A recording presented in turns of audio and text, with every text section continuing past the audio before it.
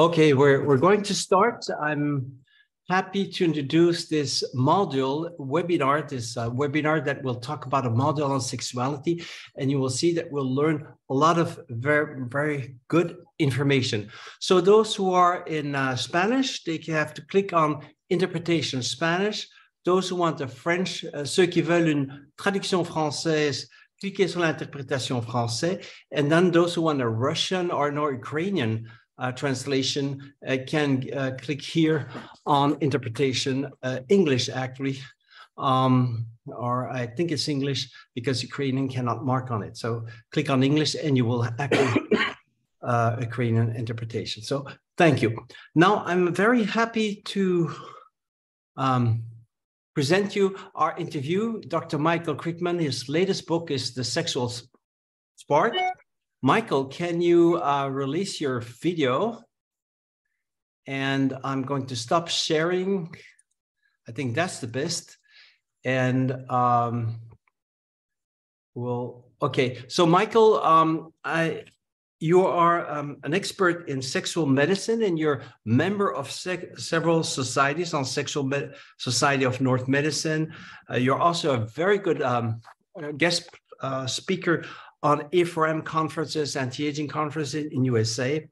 And I think will benefit a lot of you, of your view, you know much more in several sectors of sexuality. Do you want to just to say hello to the public? We have 83 countries and more than 2,400 registration. Well, welcome. Thank you very much for having me. It really is a pleasure and a great opportunity to talk about sexual medicine. I really appreciate the invitation and look forward to a very robust discussion today about sexual health for both men and women. Thank you. Thank you, Michael. Really happy that you're there, and thank you for participating.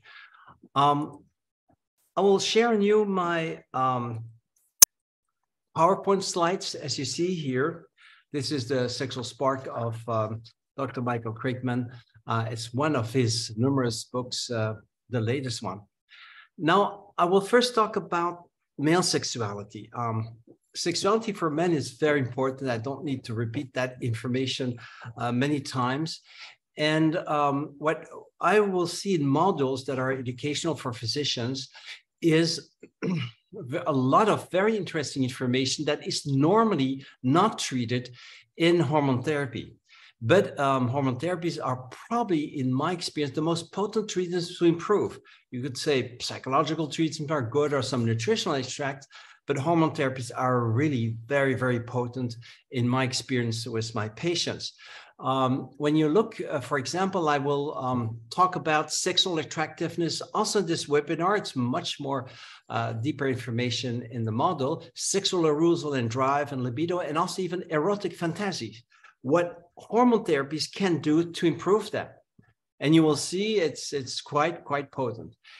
Also even for the affection for the partner and longing. I have to correct something. Yes.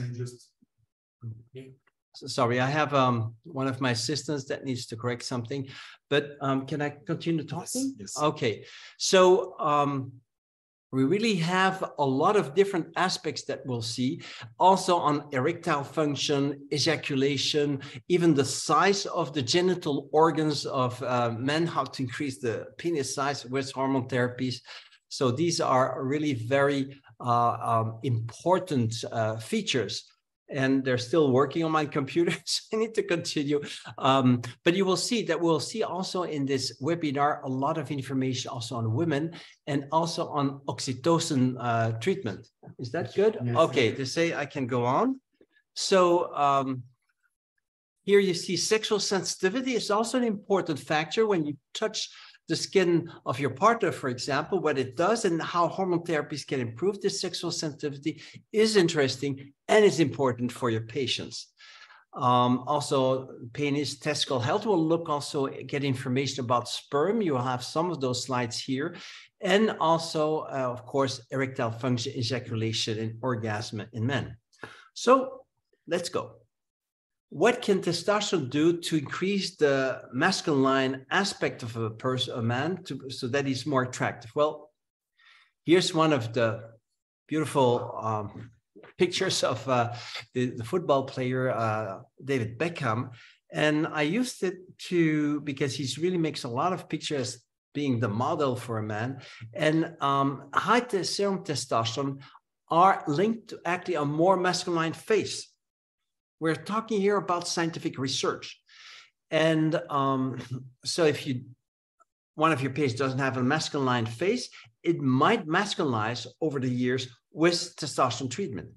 Here's a study that shows you that the higher the testosterone level are, the higher this facial masculinity is. And you see this is the graph, and what you can see on this graph is actually that you have about 25 or 30% more masculine faces at the higher level of testosterone. So it's really a proportional increase. Then very important to know is that it doesn't really help to have those testosterone gels of 1%. They're very low potency, actually. And that's what you find often in the pharmacy. Now, some of them have gone to 2% or 1.64% transdermal gels. The transdermal gels are good, but you need higher potency in men. And so you need generally a liposomal cream of testosterone 10% to really make a difference in sexuality, or give testosterone injections like testosterone enantate or cypionate or undecanoate. Here, the testosterone enantate injections are given every 10 to 14 days. It's about 250 milligrams. So you need really to have the right product for correcting a hormone deficiency, and particularly to improve the sexuality of your male patient. Also, how to increase sexual attractiveness in men. You know that we're much attracted actually by the body scent. We don't know that generally, but the body scent is very important. And when lovers fall in love, but it doesn't hold, it's often because their body scent doesn't correspond to what it to be attractive. And you as a man or your male patients can do something about their body scent. What seems to be important is that having a too strong body scent actually repels most of female partners. And here's a study showing that men taking eating meat or not meat for 2 weeks. So alternative, they have 2 weeks of meat eating or non-meat eating. And then they have to put pads in their armpits to collect their body scent by collecting there the pheromones. And actually what we see is that the armpit odor of men presented to women here in those axillary pads, actually non-meat, those who are on non-meat diet are found by women who don't know the partner. They just smell the body scent of that man. They find it more attractive, more pleasant, less intense. If he's vegetarian or a fruit eater or a vegan, it is actually more attractive because the body scent is less. But the body scent is less attractive with more nitrogen when you eat a lot of meat. So if men have a too strong body scent, they should stop eating meat for a while and probably eat less meat in general. Red meat consumption has actually been shown to have a negative impact on perceived body odor pleasantness. And also, in order to improve the sexuality of men, you need to increase his sexual arousal and his drive. He has to be awakened. And one of the questions I will ask on Dr. Crickman is exactly why he uses an antagonist of 5-HTP, for example. Probably because 5-HTP blocks the libido somewhere. So you see here, that's a good libido. You've seen most men are real gentlemen in their heart. They don't show it, but they should actually. And how can they increase their libido? Well, for them, the number one hormone to increase the libido, in my experience, is actually testosterone. That's really the one who kicks off the libido of men. If you have low testosterone levels as a man, you probably won't have much libido. And so that's so well known. I'm not going to show the studies I show in my model, but let's look at MSH, melanocyte stimulating hormone. Can it increase sexual drive and arousal? Well, there are derivatives that do it. And one of the strongest is melatonin 2 that increases sexual desire. Here's a group of men who had erectile dysfunction from psychological origin and organic origin, and they were submitted to a placebo and alternatively with melatonin 2. Melatonin 2 was injected in these patients, and what you see is actually that with placebo, they were still with their low sexual desire. That they had a 17, didn't improve, 3 had a very low sexual desire, and none had high or very high sexual desire. But when they were switched to melatonin 2, those 21 patients had a strong improvement. Actually, we had 5 patients with a high libido, 5 with an average moderate libido, and 3 had just a low libido, and just 6 didn't really improve of those. So it's really much more potent than the placebo. And even thyroid treatment can help sexual drive and arousal in men. Most studies are in women, but let's look in the studies in men. You have men here with autoimmune thyroiditis, or inflammation of the thyroid with antibodies, and they had severe hypothyroidism. And compared to men who were healthy thyroid and had no thyroid autoimmunity, they had significantly decreased libido. And when they received the T4 treatment for 6 months, without having their autoimmune thyroiditis being treated, just treat the hypothyroidism, it normalized the sexual desire. Was no difference with healthy controls. What about, so in conclusion, I give, of course, a lot of slides in the model, but in conclusion, the hormone treatments, the strongest treatment for men to increase the libido is testosterone. And the first choice that I have, and I give to my patients, generally transdermal testosterone, a liposomal cream of 10%.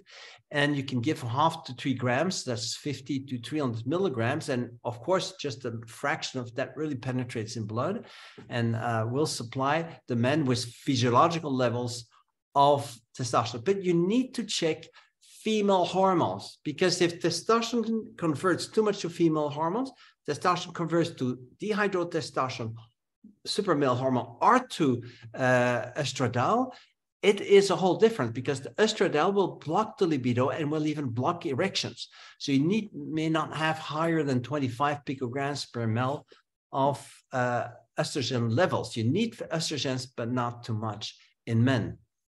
And other possibilities to increase the libido of your patient, if this is not enough, and he has good testosterone levels, is melatonin 2, very potent. I would say it's even more potent.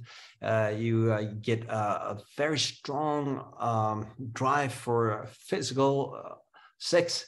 And bremelanotide, which is very similar, and doses that I actually provide that are work can be once a day up to once a week of 0.3, 0.1, 0.3 milligram per week. Melatonin 2 has about 72 hours of efficacy. We'll see that later.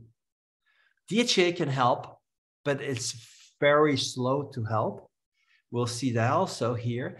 And oxytocin can also help, but it gives also much more romanticism to a man. So it's more romantic love that is increased with oxytocin. And I can tell you out of personal experience, it's really very pleasant.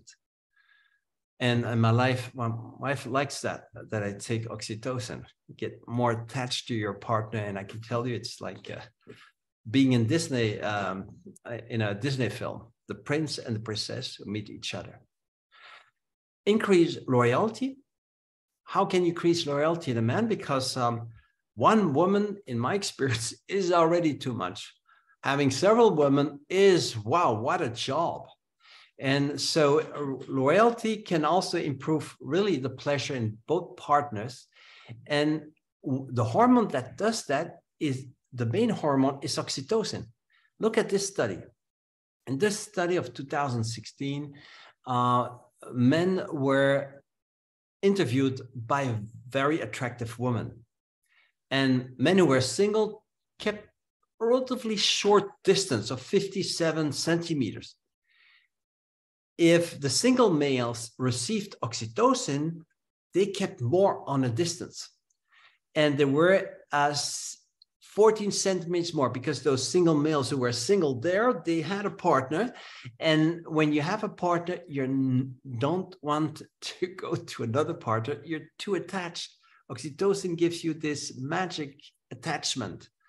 So it makes your life more pleasant and your love relationship much more valuable. And that's one of the says, your 14 centimeters long distance is a sign of loyalty to their partner outside of the room. Sexual insensitivity. You have some men who really suffer. They don't feel much when they're touched. The causes, one of the causes here on the penis, on the genital, is circumcision. And why is that so? Here you see a little joke, but stop, circumcision no longer recommended. He just said his first word. Okay, it's a joke, but it may be a little drama for the child. And why is that so? Well, circumcision removes about a third to half of the penile skin system. And it's in this skin that are the nerves for sexual pleasure. So it decreases very much the penile sensitivity. In this study of 2013, for example, you see what is in blue is actually intact foreskin. In men who have kept their foreskin, they have a penile sensitivity in the foreskin lips. That's the greatest sensitivity sexually, and they have all that. The men who actually are circumcised, the foreskin is taken away, and they have all this part of penile sensitivity that is gone. So it does really lead to a mutilation also in sexual sensitivity. So it can be avoided. I know some people are so religiously attacked to doing that, but why not let adult men decide if they're going to be circumcised? I know it's more painful, but we have the methods doing. But why should we impose that to boys who haven't asked, who haven't given their authorization?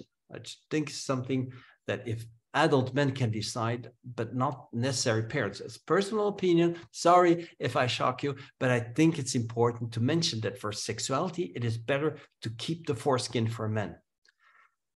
So this is what is lost. Now, genital underdevelopment, some men are embarrassed by it. To understand that if you have a small penis as a man, or if your patient has a small penis, the cause is a low testosterone level, and especially low dihydrotestosterone and low growth hormone level, as we will see in the next slide. But here, these are the 10 stages of puberty. And you see that gradually there's an increase in size of the penis, and there's more and more testosterone. This is 10 stage 3 of puberty, and you already have 139 grams per deciliter, still a low value for an adult. And then you see when it goes to 325 nanograms per deciliter on average, you have this size of penis. And this is stage 5. The adult male stage it develops for around 617 nanograms per deciliter. The reference values of adults between 300 and 1,000 on average. So you need to be above actually the middle between these two values to get to this stage, above at least 545 nanograms per deciliter. That's what. So if a man always had lower levels, his penis will be smaller. But if you can give him higher levels, even at adult age, you may have a growth, but at adult age, you'll have to add the growth hormone. Why is that so? Well, here's a picture that shows it. This is the penis of a boy who always had a growth hormone deficiency. And without the growth hormone, the penis cannot develop sufficiently.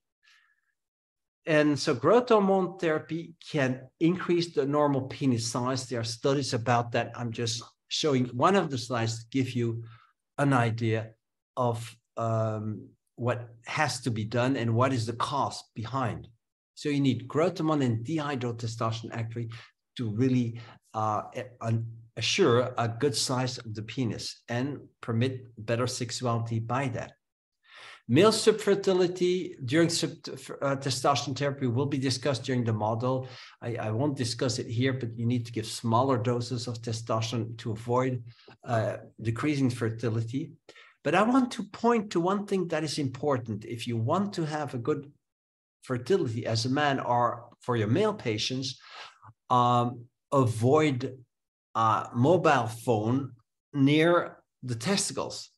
This is a study where sperm was taken from men, and the sperm was put during 5 hours near a mobile phone. One was in talking mode and one was just in reception mode. But anyway, whatever happened, especially the talking mode, it decreased the number of mobile spermatozoa in 5 hours time. And how many of us don't put the mobile phone in their pocket more than 5 hours a day? Shouldn't do that. Certainly not if you want to have a kid as a man, or if your patient wants to have kids as a man. So it significantly decreased the number of mobile spermatozoa. It also increased the number of immobile spermatozoa, and it also increased DNA fragmentation. So the DNA of those spermatozoids was also of not good quality. It was broken down. So mobile phone radiation exposure, putting it in your pocket, will give DNA fragmentation and decreased sperm motility. Not exactly what you need for fertility. Thyroid therapy increases the number of the spermatozoids. This is a study on 388 men. And the higher the free T4 was in this men, the main thyroid hormone in blood, but not the most active one. T3 is the most active. Well, the higher the serum free T4 was, the higher the sperm concentration was. So low sperm count is compatible with low free T4, and a normal or good high sperm count can be compatible with higher free T4 levels. So we generally, when a patient has a problem, chronic for sexuality or for sperm production, it is often multi-hormone deficiency related. Thyroid, growth hormone is important. That I'll show that here. Growth hormone is a fantastic treatment to increase the number of spermatozoids in infertile men. So you see, for example, these are 4 men with azoospermia. What you see here, this is the testosterone level, and growth hormone was given, and growth hormone here slightly decreased the testosterone levels, but the azoospermia, the absence of sperm in when the sperm was collected, it increased after beginning of growth hormone. All these patients are treated also with FSH. That's the normal treatment to stimulate spermatogenesis, but it didn't work. And when you combine both with the growth hormone, it increased the sperm density up to here almost 26 million. Above 20 million, you're really in the fertility range. Ideally 60 to 80 million per milliliter of spermatozoids. Here you have another patient where the sperm density also increased once growth hormone was given, and it took about 10 weeks, like here also to increase. Here was 8 weeks, there maybe 10 weeks, and you had also good sperm density, a little bit less, like to 15 million. That's still a little bit weak, but it's much better because there was no sperm before. And here's another study where it didn't help to give growth hormone. The sperm density was actually remained azoospermia. A 4th one, there was an increase in sperm density, very little, up to 2 million milliliter per milliliter. And you see, it was after stopping the growth hormone treatment, because growth hormone has some delayed effects, and you increase the sperm density finally 12 weeks after stopping the growth hormone treatment, but probably due to the growth hormone treatment. So that shows you the efficacy of growth hormone treatment to improve sperm density in infertile men. Now let's go to the main problem. Some men come for your consultation is erectile dysfunction. And you see, it is crucial for men to have good erections. So I had a woman who said, look, I don't care if my man cannot have erections. I love him so much. It's okay. But for the man, it's not okay, even if he didn't say so, because he feels somewhere when he has this erectile dysfunction, unhappy. He has a lack of pleasure. He also experiences, many men experience as a major loss of malehood and a major loss then of self-worth. If you're not a man totally, you feel less worthful. Of course, you still are a man or still an important personality, but genetically, men are determined, they need good erections, or they're not real men. And that's what somewhere, even if they try to convince them otherwise, it's very hard for them not to focus on. So they feel like a major depersonalization. And it's also important because when a man has erectile dysfunction, he's starting to die in certain sense because he's developing cardiovascular diseases, as we will see. So it is, you need to take care, you need to find the cause, the hormone deficiency cause behind the erectile dysfunction, because you will also in that time improve the whole situation, the mental, spiritually maybe even, and certainly physical medical aspects that are like cardiovascular diseases and etc. and diabetes. So erectile dysfunction, what you see, men with erectile dysfunction have 40% less flow-mediated dilation of the brachial artery. That means that their arteries don't open up easy. They get rigid, stiff. They have a form of atherosclerosis. They also have more than 2 times more likely to develop severe coronary heart disease. And generally 2 years after a man starts having impotency problems, he starts developing coronary heart disease. Several studies have shown that. It doubles his likelihood of getting that the heart doesn't pump good the blood because there's left ventricular dysfunction. Another study showed that there's 70% more cardiovascular diseases in men with erectile dysfunction, and so it's not very, very interesting for them. Also, there's greater stroke risk, 43% greater in this study.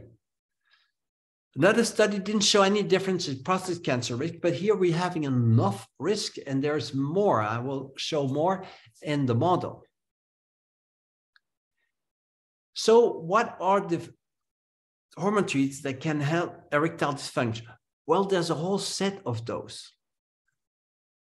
Which hormone therapies will improve? Well, DHA and testosterone can give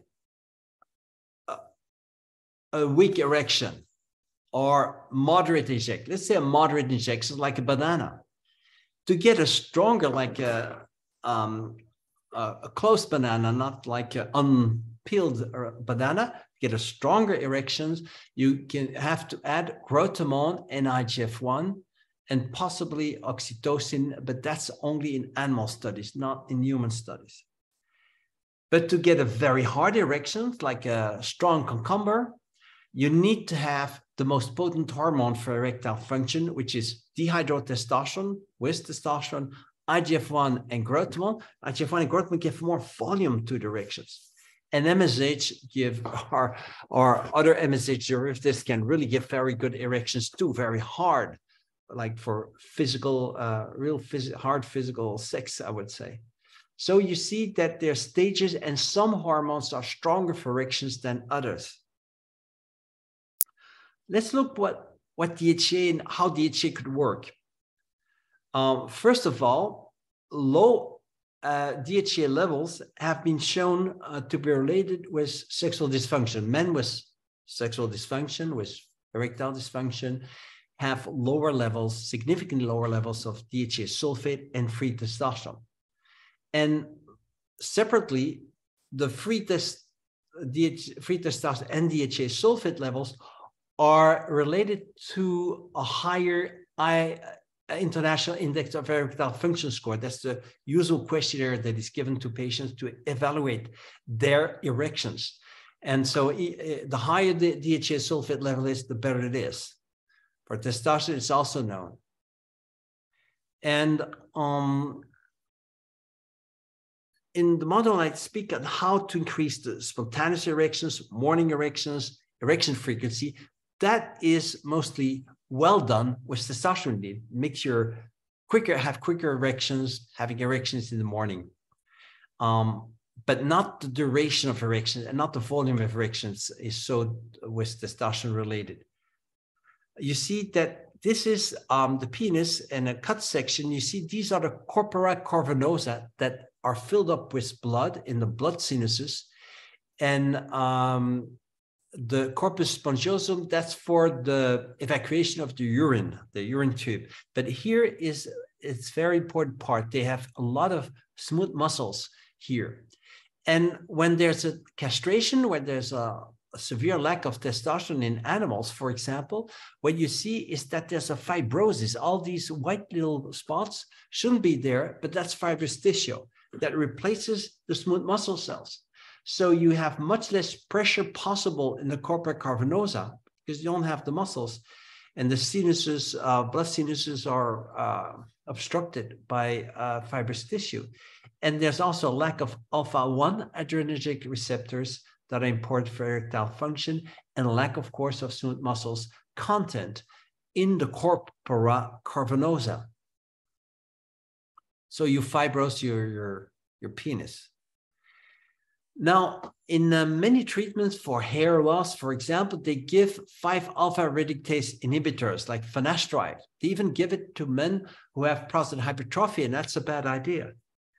And that causes excessive decreases in serum dihydrotestosterone levels, and that's not good for the erections.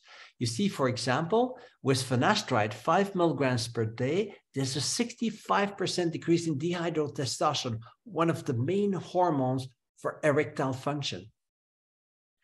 And it takes, once you stop, in 4 weeks, you return to baseline levels, so that looks okay. But you have to have a certain time if the patient has, because of that, erectile dysfunction. With dutasteride, much more potent blocker of the conversion of testosterone to dihydrotestosterone, it goes up to 90% decrease of serum dihydrotestosterone after 4 weeks. And there's no complete restoration to baseline levels about 4 months later. So maybe not try dutasteride in men. Now, how to increase then the volume, hardness, and duration of erections? Well, you have growth hormone, IGF-1, and you have MSH, menocyte stimulating hormone derivative treatments. MSH is the hormone that stimulates pigmentation. And when you compare to the classical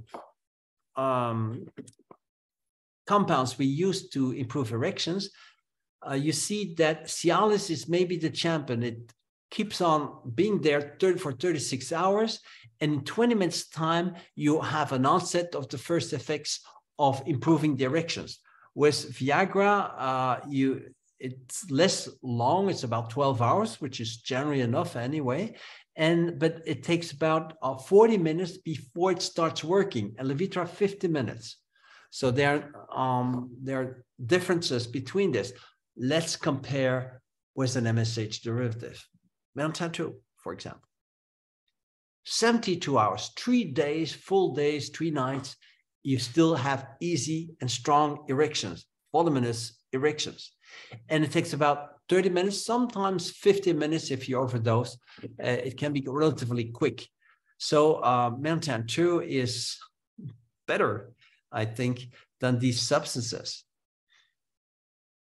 But you should not exceed too much doses, take it too frequently, because then you get very brown in your face with Melatonin. Here's a study with men with organic or psychogenic erectile dysfunction, and they were given subcutaneous injections of Melatonin, and I can tell you a very, very high dose that can give side effects like nausea. But at that very high dose, it increased their sexual desire. And 63% of those who didn't have erections had erections. So almost 2/3 of patients of those men had finally erections. And look at this. The erections was on a duration of 45 minutes, while before it was less than 2 minutes. That's about 25 times longer time for erections. Isn't that impressive? So on a rigidity score, it wasn't perfect. It was 6 to 9 on 10, but where they had probably 1 or 2 before. So it makes a big difference. They had about 20% of them had some stretching, yawning, and nausea. And so that is actually a sign of overdose. Now, DHA treatment, when you give DHA in the beginning, first 8 weeks, 2 months, almost no efficacy compared to placebo.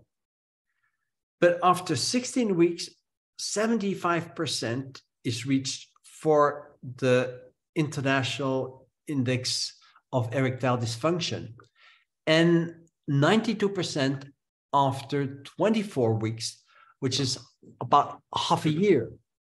So it takes actually 6 months to get full efficacy with DHA, and not only for erections, but you need to be more patient than you have to be with MSH, for example. What about ejaculation in men? Well, ejaculation in men is improved by oxytocin, dihydrotestosterone, more than testosterone, and MSH derivatives. Those are the 3 major ones that can improve ejaculation. And let's look at dihydrotestosterone, for example. You see that the higher the level is in blood, you have actually more than 1 orgasm per week, more. So if they had 2 orgasms, they have 3. If they go from a low level to an average level for a man and to a high level for a man, they have done 3 orgasms per week.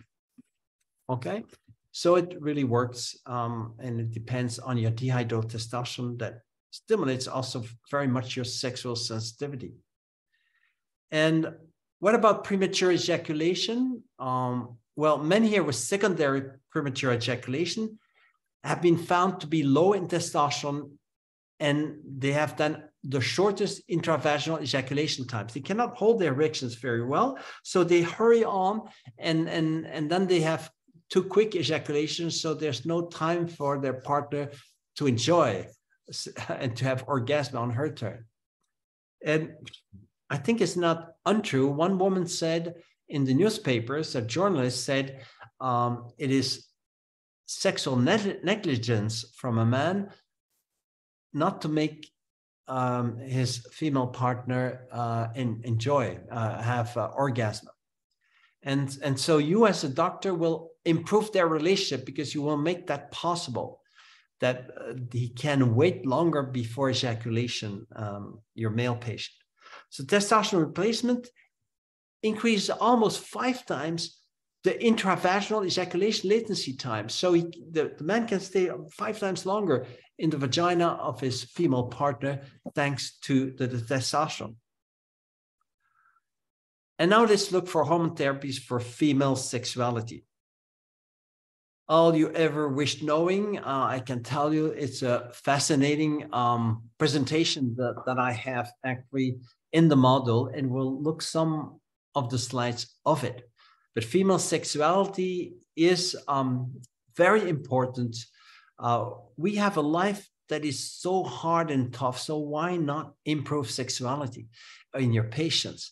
That's pleasure. You don't need to be a king or a queen or a president or the most important person to enjoy sexuality. Even as a person with not much money, you can enjoy life, or not so well known. You can enjoy life with a fantastic sexuality that normally doesn't cost much. It may cost that you correct the hormone deficiency, of course, and those treatments may be expensive, but not so expensive, you know. So how does the female physical appearance attract men? Well, part of that is by increasing pheromones. The pheromones, they go out. If a woman tried to increase that with perfumes, but I personally prefer human odor, it's more attractive. And so pheromones have a structure like this. So it's hormones secreted by the skin to attract a sexual partner. It's a messenger. It gives sexual excitement in a partner. So when you see a person, you're attracted, you don't know why, it's maybe the pheromones. So in the armpit odor, and these were women who wore arm pads in their armpits. And they were presented to men who didn't know them, so didn't even see a picture of them, and they just had to smell. And what was found is during menstruation, women have a strong smell that is repellent.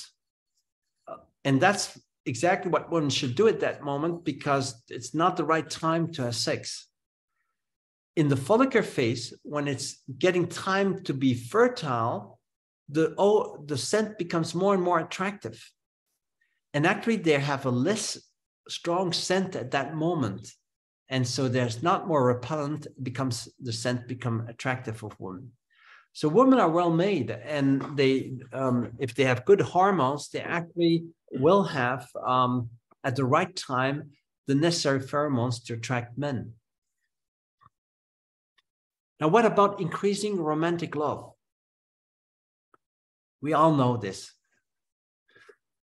The prince looks at his future wife, falls in love, and they look each other into the eyes. What is the hormone that increases the gaze to the eye? Oxytocin. And new lovers, actually, compared to those who need hugs because they're still single, like here, have higher oxytocin levels.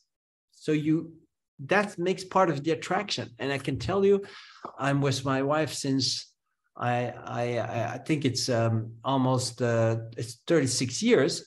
I can tell it every year. I think my oxytocin levels go up because my love is greater and greater. It really is. It's not a joke. And you see, of course, I take also some oxytocin. The higher the oxytocin levels are, the more the couples interact with each other with positive feelings, with touching each other, affectionate touch, and they're focused together on social things. So they form a team, a dyad, like it's called in scientific terms. And it does also increase the anxiety and worries you do about the partner and the relationship. You want to keep the relationship because it's so good. Also increases sexual arousal and drive. How to increase that in women? Well, testosterone. Testosterone is the #1 hormone in women to increase libido, also for men. And when women take sublingual testosterone, there's a sharp increase of testosterone after 15 minutes, and after 90 minutes, the testosterone is back to baseline. But that's not how it works. How it works is it starts working in the cells 3 to 4.5 hours after intake. So if you take testosterone to increase the libido, you need to take it at least 4 hours before or 3 hours before. And then there's a beginning of genital responsiveness. And the more there's genital arousal, the more there's sexual drive and genital sensations and vaginal arousal, etc. So basically, you need that time lag of 3 to 4 hours and a half to get efficacy from testosterone in your patient. You need to tell that to your female patient. What about cortisol and DHEA? What does cortisol do there? Well, look here.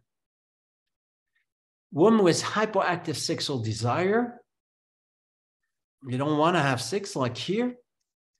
Actually, they have low salivary cortisol awakening rise. So in the beginning, there's a high peak of cortisol, that's lower. And they have a 20% lower salivary morning cortisol. So they don't get a kick.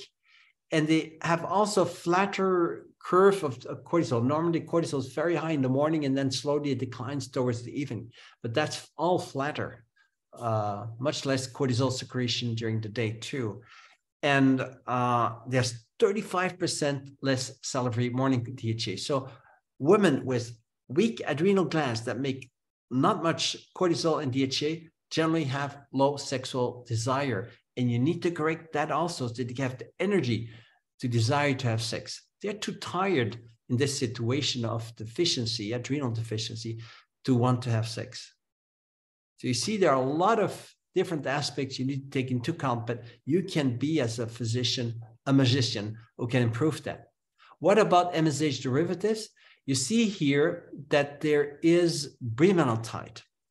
And bremelanotide increases the feelings of genital arousal about 3 times more, and more than 2 times more sexual desire. So it works in women who are postmenopausal and have less sexuality. What about DHEA? Well, these are women with adrenal deficiency, and they receive 50 milligrams per day of DHEA, which is an overdose. Generally, women need 20 to 25 milligrams a day of DHEA. But okay, they were very deficient, so they received 50 milligrams per day during 4 months. What does it do on their sexuality? This is the initial status, and you see the placebo here is all lower. So placebo certainly doesn't help these women. But for frequency of sexual thoughts or fantasies, so the erotic fantasies, that is more than double than with placebo with DHEA. And that already improves after 1 month. Because you remember, for men, erectile dysfunction, DHEA only works after 4 months, and then after 6 months, even better. This is after 4 months. And you see that the degree of sexual interest takes more time than 1 month, but it's also very well improved. Level of mental satisfaction, physical satisfaction with sexuality, all are improved with DHEA, significantly improved later after more than 1 month of DHEA.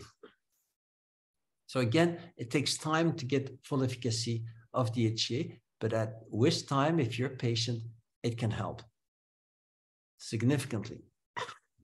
So DHEA works for sexual fantasy. Now, also important with DHEA is that it can improve the clitoris. And you see here, the clitoris size is depending on the serum DHEA. In clitoromegaly, when the clitoris looks to be too big, and in the women who have that, there's significantly high levels of DHEA and androstenedione, the adrenal hormones. It's even more than with testosterone. And why is that so? Well, probably these women have always had strong adrenals with a lot of secretion of their adrenal androgens, while testosterone comes up later at more adult age in women. So also here you have one with clitoromegaly and hirsutism. They have even a greater relationship with DHEA and clitoral index. So if they have body hair overgrowth, they probably have high levels of androgens. So of course, the clitoris is bigger then. And how to increase in women's sexual intercourse? Make that they do more sexual intercourse. Well, this is a woman who have had their ovaries taken away. And the number of coitus per event without any treatment, so they're estrogen and progesterone deficient, is low. It's less than 1 a week, and it's even still less with 1 week with estradiol. There's a slight improvement when they receive only estrogens. But if they receive estrogens with testosterone, you almost have 2.5 times more coitus events per week. So it gets to be almost 1.5 times per week in these women, for the great satisfaction, I suppose, of their husband. How to increase orgasm in women? There's one hormone who's outstanding in women, and that is oxytocin. And you see, for example, women who were asked to self-stimulate to 5 minutes beyond orgasm, the higher the serum oxytocin was, the greater the intensity of the orgasm was felt by women who had easily orgasm, because they could be they were called multi-orgasmic women, because they could have with one sexual intercourse several orgasms. And also the higher oxytocin levels, the orgasm is so great that even there are contractions of the anus, anal contractions. So that means that the whole pelvis is full of orgasm intensity, very intense. And what about fertility in women? How can you improve? There are, I think, about 7 treatments that can, or the 6 treatments that can improve fertility in women. One of those is DHEA. And this is a meta-analysis and of a series of studies, and where DHEA was given to women who poorly responded to assisted reproductive technology, so to in vitro fertilization and things like that. And with DHEA, they were much more fertile because it almost doubled the live birth rates. And in women who were identified as poor responders to this technology, it will work well. And I remember that there's a study showing that the higher DHEA levels are, the more fertility is in women. And I remember that I was in Paris, I was giving consultations to people, and one of the physicians there I met said, look, my gynecologist is completely crazy of you. And I said, why? Well, because he followed your advice to give DHEA to women with infertility, and each of his women fell pregnant with it and remained pregnant with it. So it was he found it was incredible how much more the women were fertile. But that's, of course, anecdotal reports. But anyway, it's interesting to meet this sort of enthusiasm. Now, let's look at oxytocin itself. So I have a whole lecture of 2 hours on oxytocin that I even had to shorten because I have so much information on it. So it remains very practical and easy to follow and pleasant to follow. Oxytocin is really the hormone of affection and much, much, much more. And you have here, for example, oxytocin is secreted here, is produced here actually in the hypothalamus here. And then it gets through neurons, axons, it goes and is released in pituitary gland, posterior pituitary gland, into the bloodstream. And how can you recognize a person who's oxytocin deficient? Well, there are physical signs. Pale face. No red flush. You know, when you have emotions, it flushes somewhere here. No flush. I think I flush a little bit now with emotions, but there's no flush if there's not oxytocin. I must admit, I took some extra oxytocin before the lecture. Could feel better with it and probably smile more. And intellectual, the sort of, you don't show an emotion face, and prefers being alone. When you have a lack of oxytocin, you feel disturbed by other people. You don't want to have that they disturb you. And so you probably be left alone. But if you're full of oxytocin, it's completely the opposite. You like people to come. You like to help them. You like to listen to them. You like to make them laugh and etc. And you see, this is the oxytocin-rich smile, a real smile. It's communicative. You also want to smile. Let's look at oxytocin poor smiles. This here, oxytocin poor smile. A forced smile.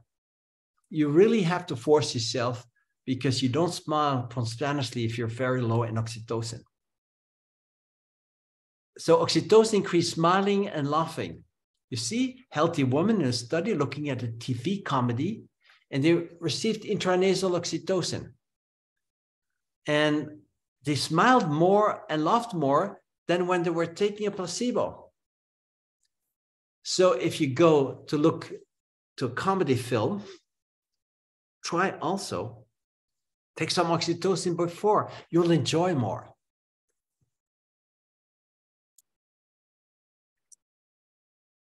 I tend to take a little bit more oxytocin before a conference, then I'm more sympathetic.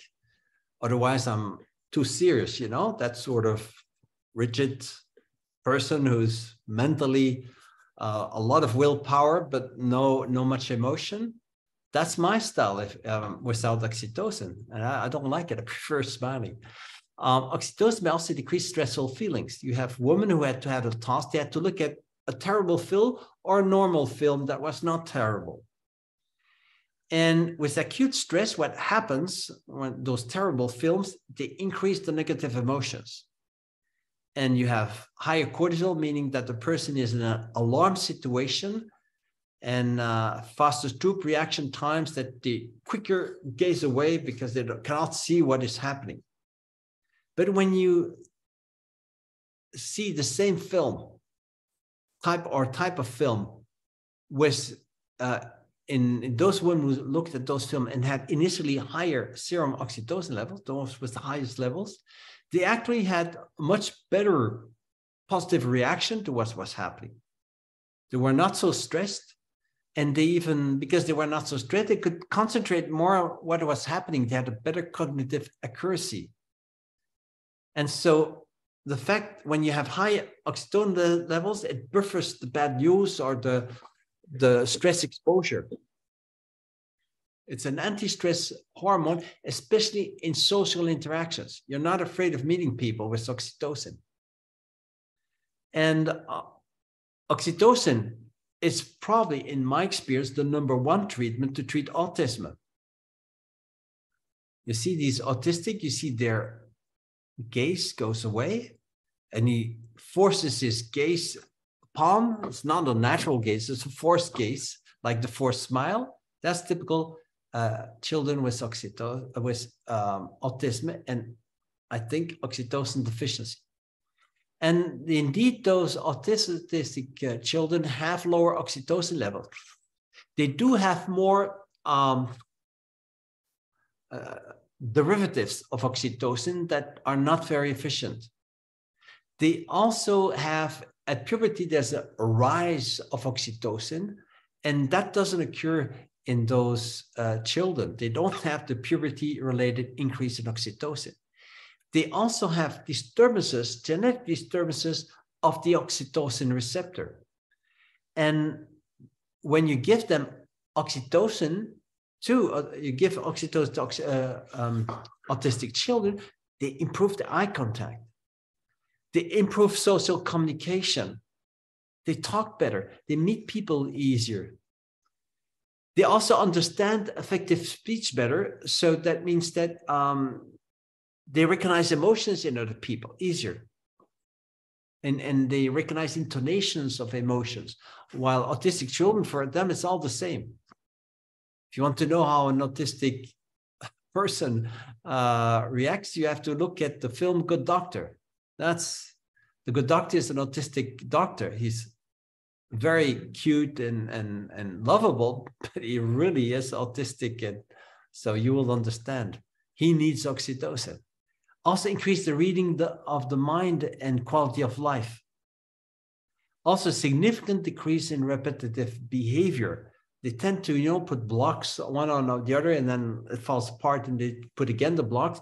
That repetitive behavior is less. They will have less need to know, less repeating, less ordering, less need to tell and ask.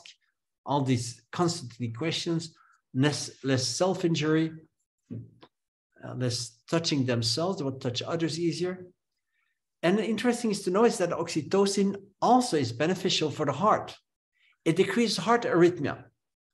With the COVID vaccination, I had one vaccination, it all went wrong. But I had also heart arrhythmia with it. And that's the reason why I take twice a day some sublingual oxytocin for the moment. It decreases ventricular tachycardia and auricular and ventricular fibrillations. So really, really good. It decreases myocardial infarction in rats and rabbits. It decreased the heart failure in mice and rats very impressively, really.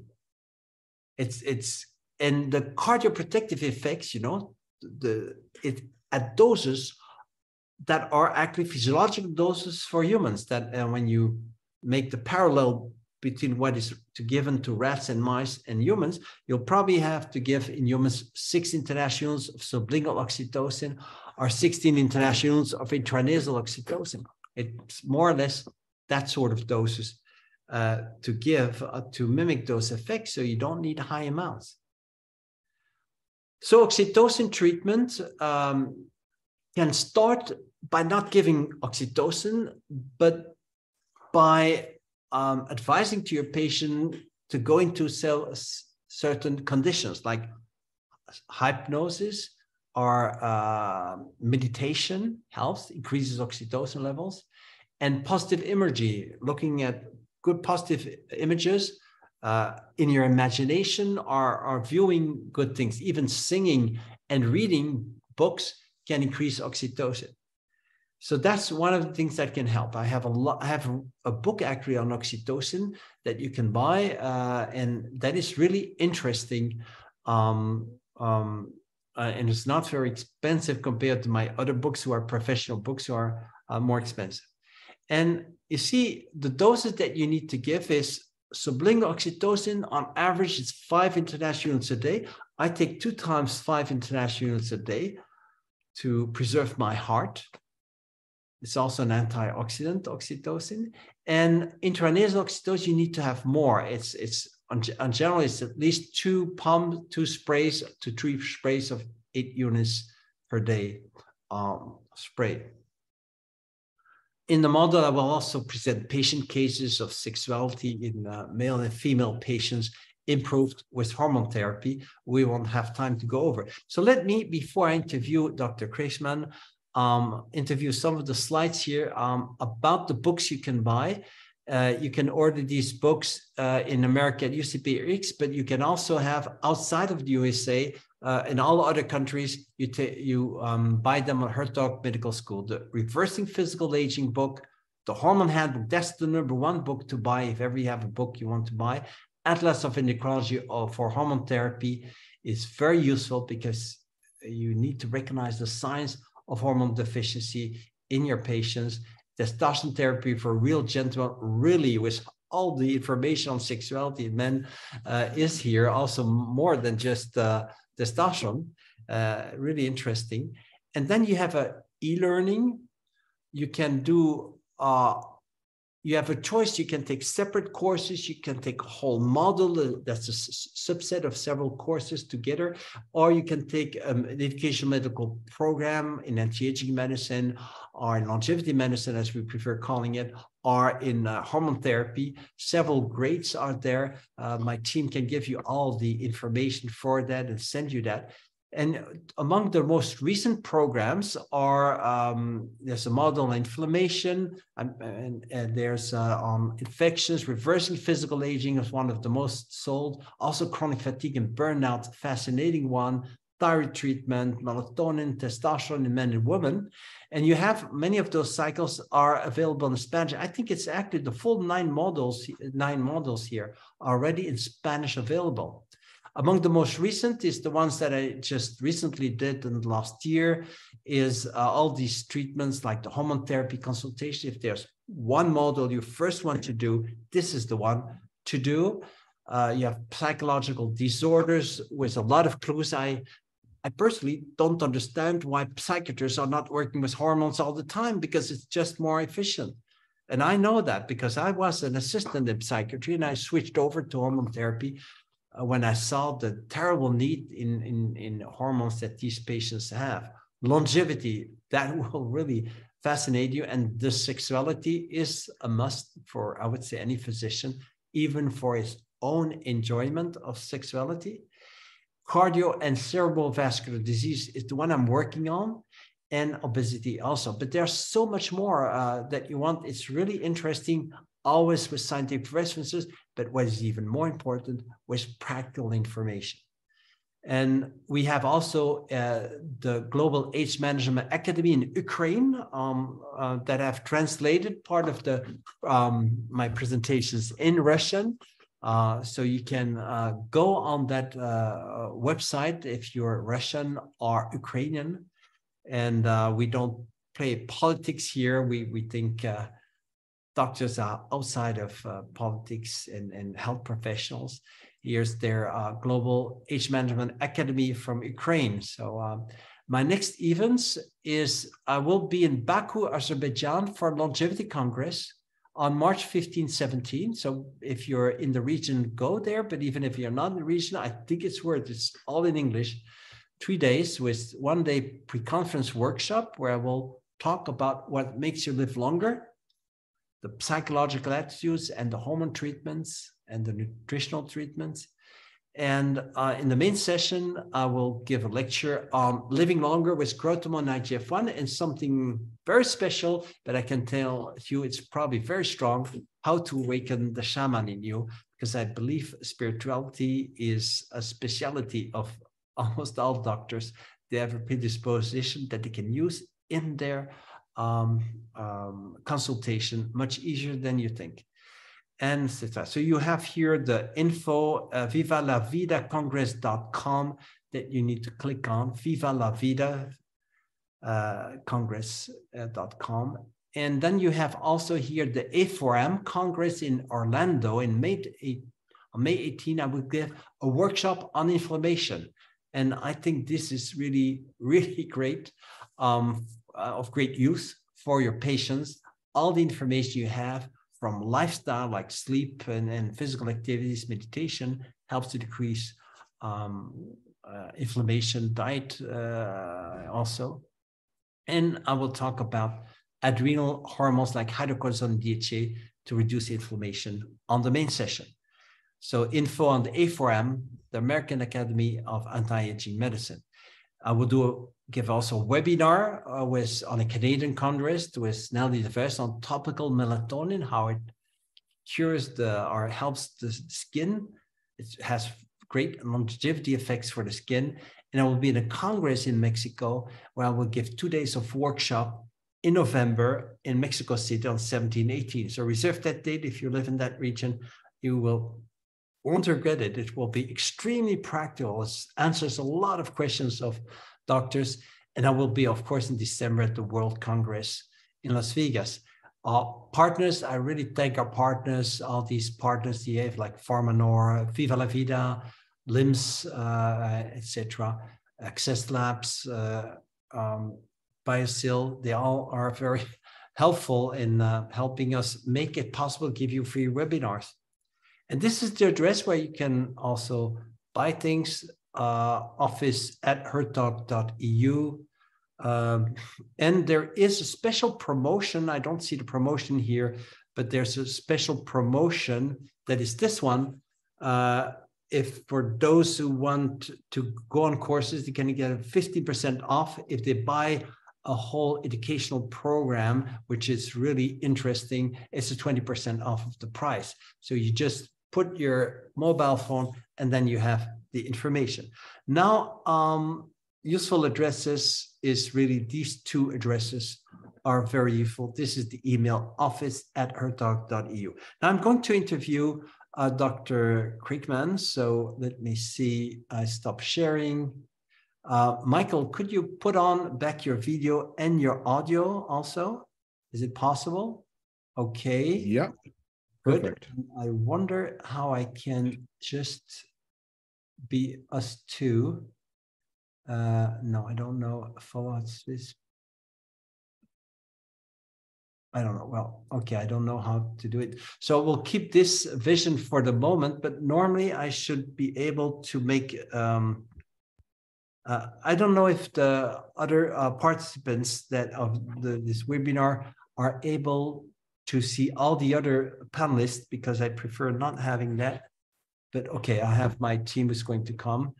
Okay, but in the meanwhile, I will ask you questions. And are you? It's okay. It's okay. Oh, okay. So I don't have to worry. Michael, you have a lot of interesting experience, I think, with Vilacy. I think it's bremelanotide that is sold now in the United States. How does it work, and how often do you have to take it, and how do women react? Well, I think it's very interesting. Vilacy is bremelanotide, and it is FDA approved. It's an auto-injector. So this is taken prior to sexual activity, and it's an injection that women take really as needed. How many some women, minutes or hours before sexual well, intercourse? it really depends. Usually a half an hour, 45 minutes before, in terms of taking it. So it's in advance. So it's a PRN medication that you can take in anticipation of sexual activity. And it's quite interesting, and again, I think some women have gravitated towards it, where others find the concept of a PRN type medication or as needed much more challenging. What So are you in mean by contradistinction, PRN?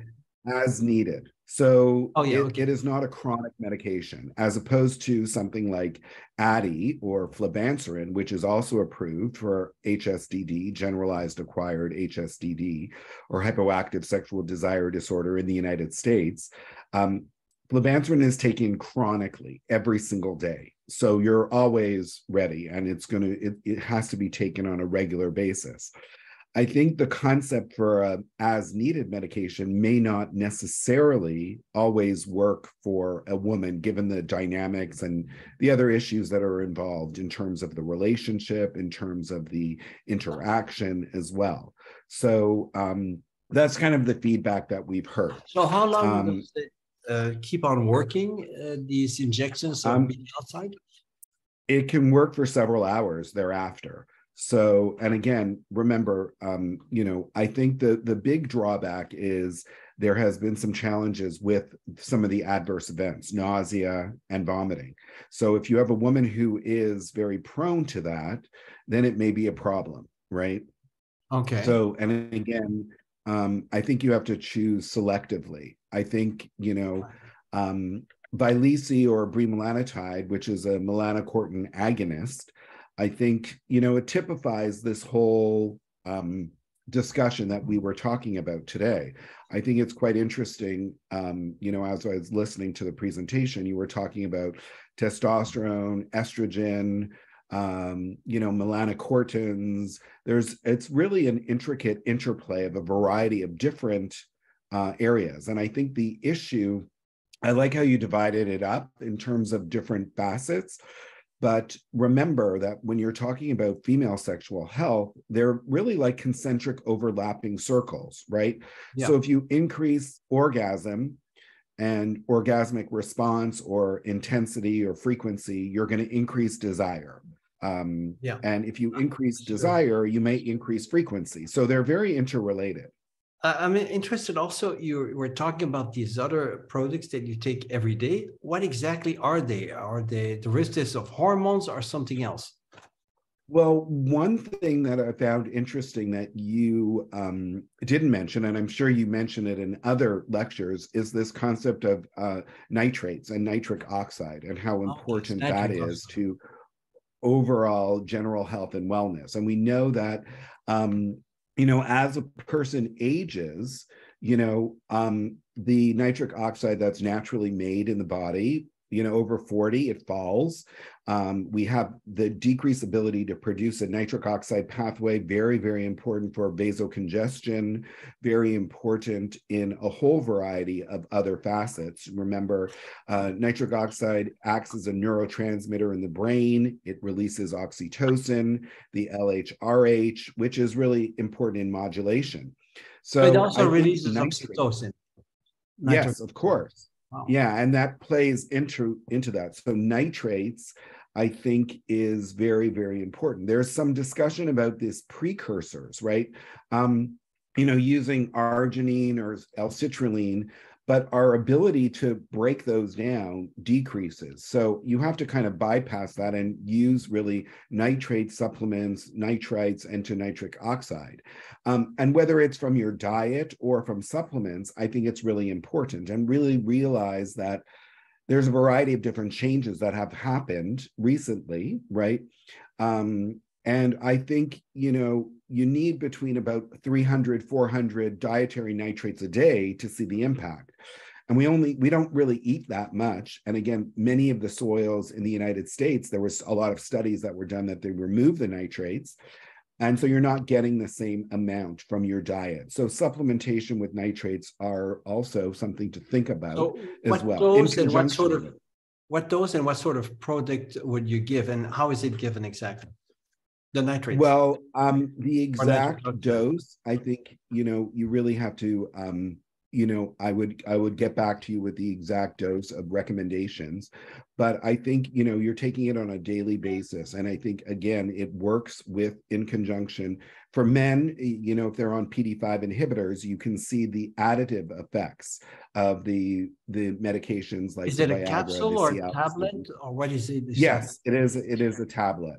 And there is an organization that I like very much so, and they have a saliva test that actually works as well. So, most of them, it's very interesting because when I was tested myself, I was deficient in nitrates and I didn't even realize it. And you can really notice a difference once you use these in combination. So I think one of the other things that I think is quite important to remember is that it's a layered effect, right? That what that means is there are so many ways, to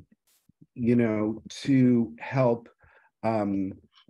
sexual function. And where do you start and how do you layer it? Some people, I don't really believe in what I would say, the cluster. The cluster is we give everybody everything right away and we kind of just hope what works. I think that it's really important for you to layer effects. So I certainly believe that we should, look at estrogen and testosterone. Oxytocin certainly very critical. Then we add in things gradually and see how people respond. I'm not one for giving everybody everything all at once and then seeing how it works. No, right? That makes sense because the patient also has to learn from the products. The doctor also has to learn how his patient reacts. If you have too many products, you don't know what's really happening. Right. If we go back to those nitrates, is that something you take sometimes or you take it every day? No, you would take it every single day. And then you increase the dose when there's sex or not necessarily?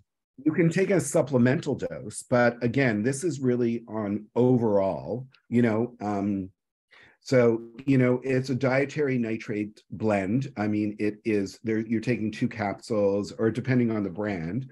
So I think it really is very important to take it all the time. It's not once a day or 2 times a day? It's once a day. Once a day, in the morning or in the evening? It doesn't really matter. I take it in the morning. Yeah. And okay. Sometimes you may want an extra boost, taking it in addition right before, maybe an hour or 2 before you plan sexual activity. But as we know, I'm also a sex therapist and sex counselor, right? And sometimes best intentions don't always happen. And you mentioned that before, that, sometimes you can't plan when you're going to have sexual activity. Best plans may not always happen. So again, I typically like these daily medications, daily routine, giving people testosterone on a regular basis, DHEA, oxytocin. So you're always ready. I think that the challenge that I've seen, especially with the PD-5 inhibitors, the Viagra, Cialis, and Levitra meds, there's an added element of anxiety that you take when you're taking something as needed, right? You're taking the medicine and you're saying, oh, I'm taking it. What if it doesn't work? What if they're not interested? What if I'm going to waste it? I might have side effects. It's expensive. But when you're on a daily dose, you're always ready. So the other facets of sexual activity can come into play, I think are very important. That's good.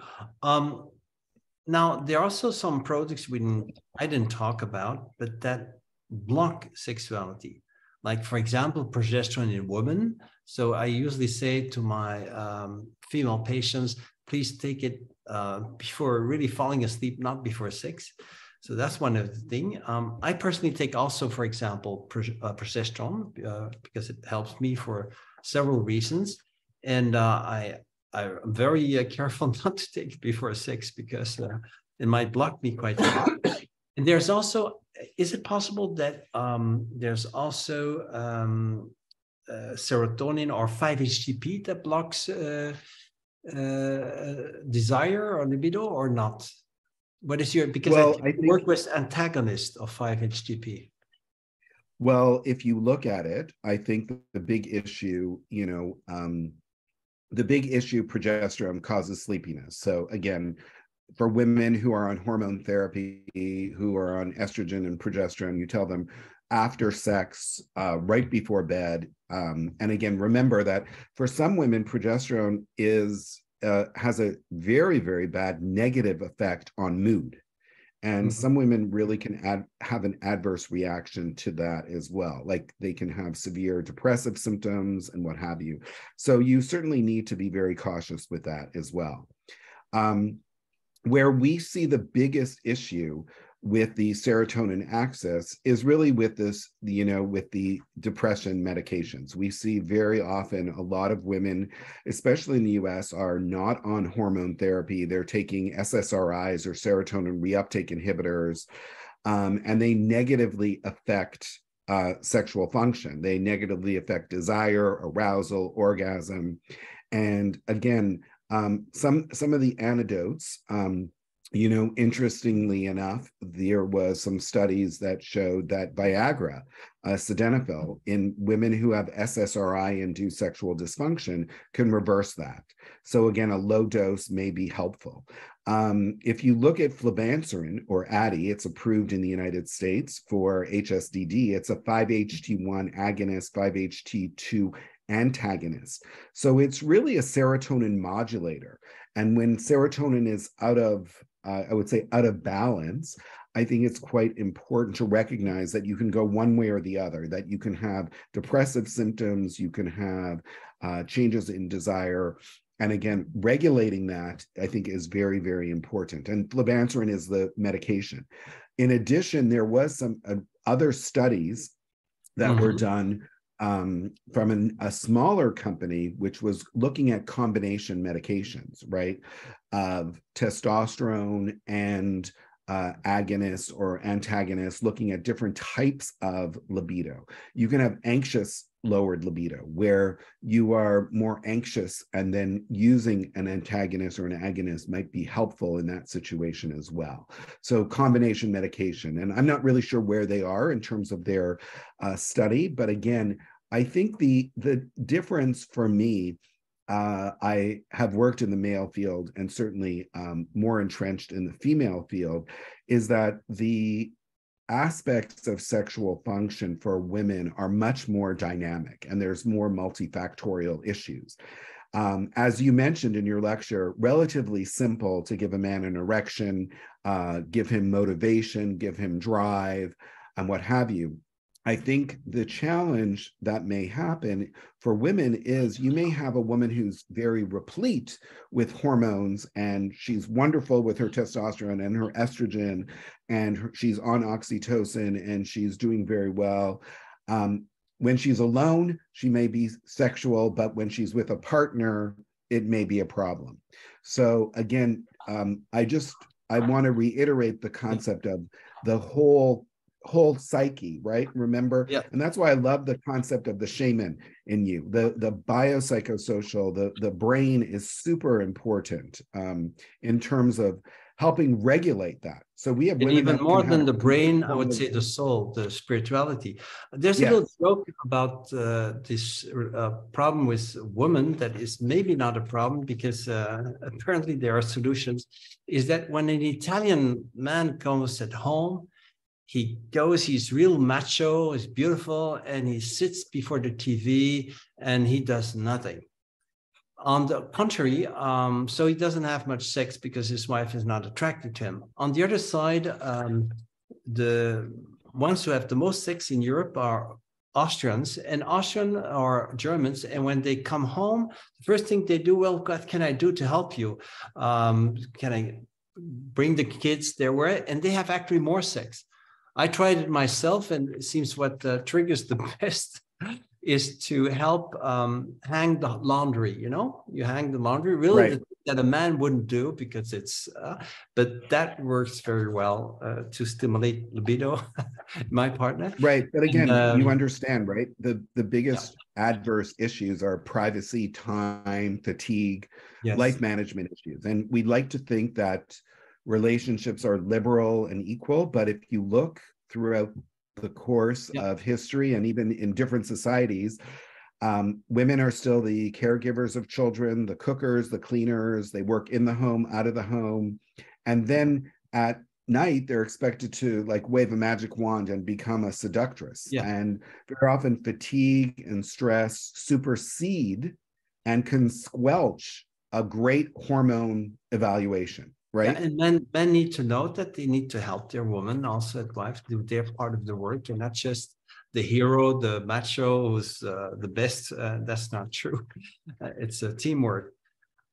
Good.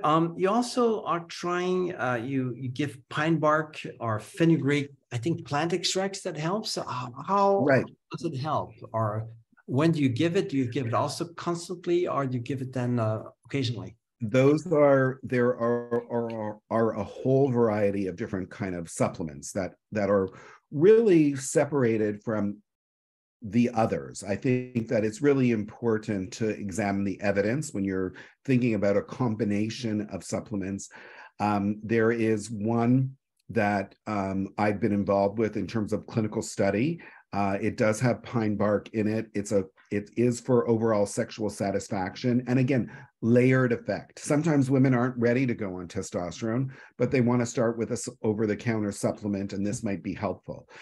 Same thing with fenugreek. Fenugreek modulates estrogen and testosterone. So again, the fenugreek modulates estrogen and testosterone, may give you a little bit of a boost.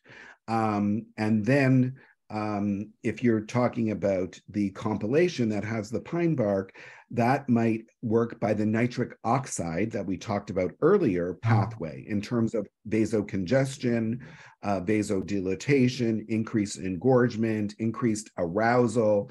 And again, you know that if you improve arousal, you have more conscious awareness of your responsivity. Another thing that I wanted to mention also is I'm working on a very exciting new project, and it kind of interrelates with what you're talking about in terms of oxytocin. This is a really novel product for women. It's topically applied to the nipples, and it really causes slight contraction of the nipple areolar complex, which results in increased oxytocin. And I did the first trial in my office. It was actually a randomized sham-controlled trial, and we showed that women who applied this to the nipples had improved responsivity in their FSFI. So they had increased arousal, increased orgasm, stronger orgasm, what have you. So again, remember the intricacies of the interrelationship of testosterone, estrogen, oxytocin, and there's so many more, right?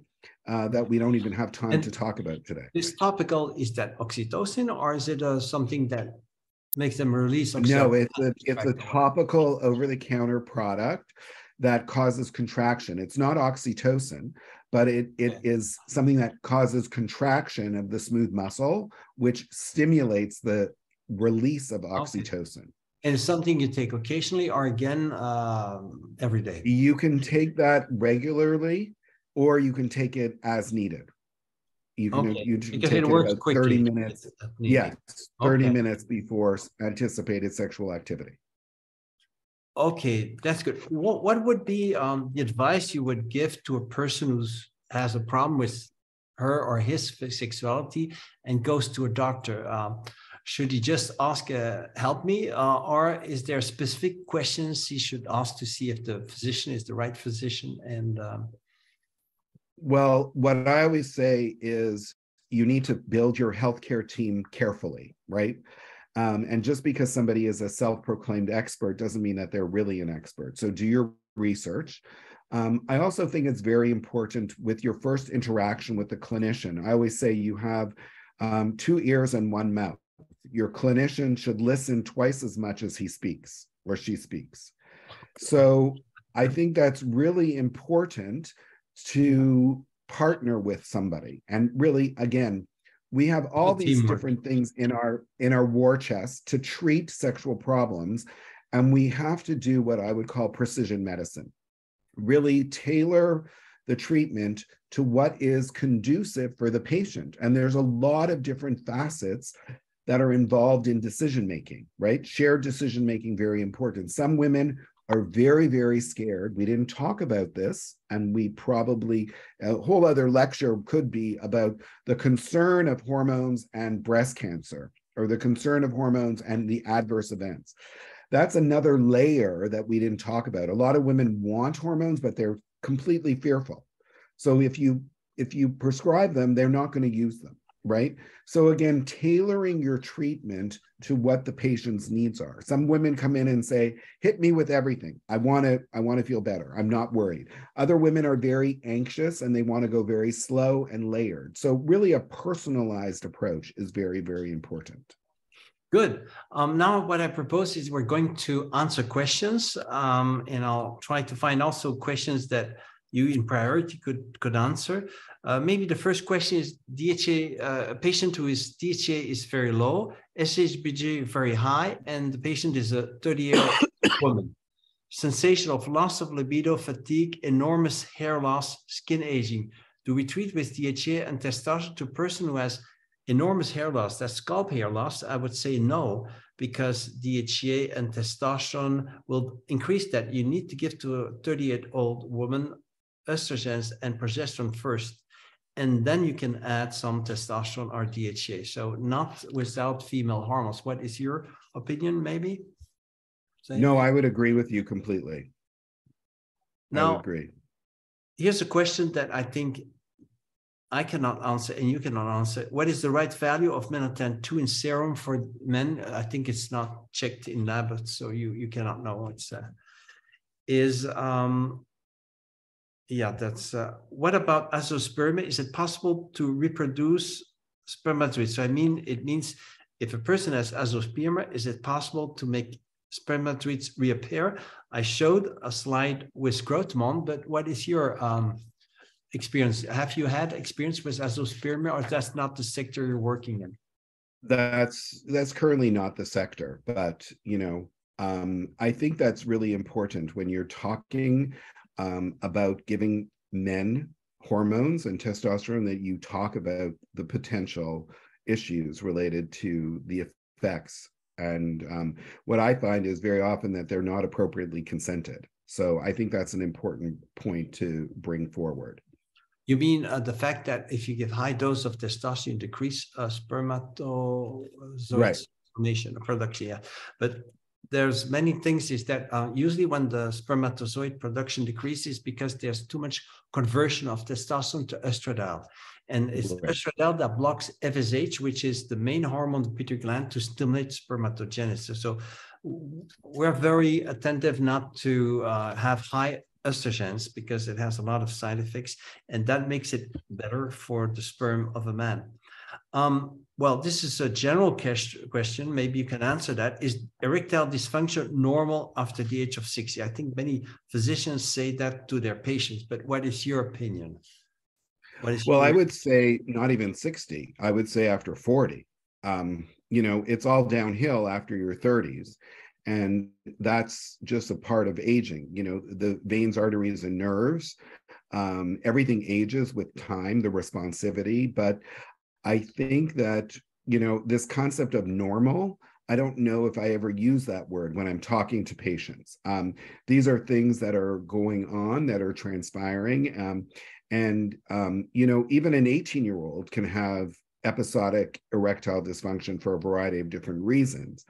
Yep. So again, there are many I think causes that we don't think of. For example, if a man drinks 1 liter of soy milk, he will have erectile dysfunction in the evening.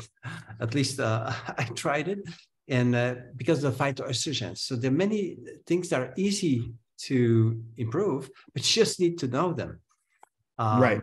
What does it? And you take progesterone in the evening, that will also block and things like that. So probably if the patient finds a physician that can look all over those aspects, it will be better. Here's a question you might also answer. I have the answer, but I'll let you. Is there an oxytocin supplement as pills, not nasal spray? Because usually all over the world. I use the oxytocin troches, so I get them compounded at a local pharmacy. Yeah. So there's a possibility of get them sublingual, and that's under the tongue that you put them, or in troches somewhere near the gums. But there's also a possibility. There's I think a pharmacy in the United States that makes how do you call them, slow release form for because it's also given to decrease fibromyalgia, the pain in the and that is useful for when it needs to stay a long time in your body. So there's a lot of difference, but generally the only brand you can find in a pharmacy is an intranasal form, and the sublingual have to be compounded by compounded pharmacy. What is the dosing schedule of melatonin to prevent darkening of the skin? You have to give very small doses of melatonin 1 and melatonin 2 to prevent darkening of the skin, because it's indeed given to darken the skin because it's MSH derivative. And usually I don't go higher per day than 0.1 milligram if it's given every day. Except if you need to improve the skin darkening of a patient before that patient goes to the south to avoid sunburn, then in a week time, you may give higher amounts because it's then very quick to improve suntan. Must the melatonin be injected daily? Do you have patients where you inject daily the melatonin too? I'm currently not using that. Right. But you're using VLS. So VLS is only occasionally done when you use Correct. it. You cannot give smaller doses of it. I haven't seen such a VSO. It's just one shot.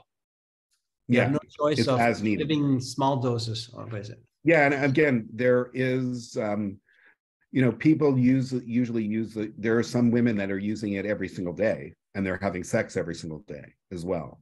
Yeah. But on a daily dose, it's not really advised at that. Don't they sun dark? Don't they get too dark with their skin? That's not one of the most reported issues, in terms of dosing. The nausea and the vomiting was the biggest issue. Because it's very high dose, of course. Yeah. What is the right value for dihydrotestosterone for men? It's 700 picograms per ml is an average dose for an average sized man of dihydrotestosterone. But usually we don't use this test anymore in blood. We use androstenediol gluconide, which is a very high level of a metabolite of dihydrotestosterone. Its level is on average in men 1,500 picograms per ml or 1.5 nanograms per ml. And that gives the effect of dehydro. So if there's a risk of getting excessive body hair or losing scalp hair, you may not have a too high level of that hormone. But if it gets too low, there will be erectile dysfunction in men. In a woman, there will be regression of the vulva. So you need to check androstenediol gluconide in blood to know if you have too much or too little DHT, dihydrotestosterone. Should I be careful when prescribing 50 milligrams to a patient? Are you giving DHT at 50 milligrams, Michael? For women, typically I'm doing 25, men 50. Okay, well then you answer. If 50 milligrams in a woman can give scalp hair loss, body hair overgrowth, so it can be too much. And acne, there are two hormones that give acne, is DHT and testosterone. So you need to be careful at high amounts. Now for men, 50 milligrams is not a problem in general, but that's the highest dose that I usually give in men who are the most deficient in DHA. Can postmenopausal women with calcified fibroids or thick uterine lining take DHA or MSH or hormones at all? You're a gynecologist, Michael. So what would you give to women? I mean, I think And thick. The fibroids are not an issue. I have no problem with fibroids. I think the thickened lining is the other issue that needs to be addressed first and foremost. I mean, technically, if she is having abnormal bleeding, it needs to be evaluated, ultrasound and endometrial biopsy. If the lining is greater than or equal to 5 millimeters, she needs a biopsy to rule out any kind of underlying pathology. And if it's normal, then that's fine. So your limit is 2.5 millimeters? I'm sorry? Your limit is 2.5 millimeters? 5 millimeters. 5 millimeters. So it's above? Right. Okay, it has to be checked.